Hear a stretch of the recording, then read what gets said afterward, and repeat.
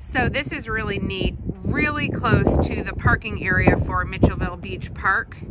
You can walk up this dock out to the marsh. So as far as just walking somewhere very scenic, this would definitely just take for sure under 10 minutes to reach this dock, and then to be able to just come and kind of enjoy this view and hang out, and then maybe another not even 5 minutes in the woods is what leads you to the beach. So that's where I made the beach video, because I walked through the woods right there on a nice path, and then you land out at the beach.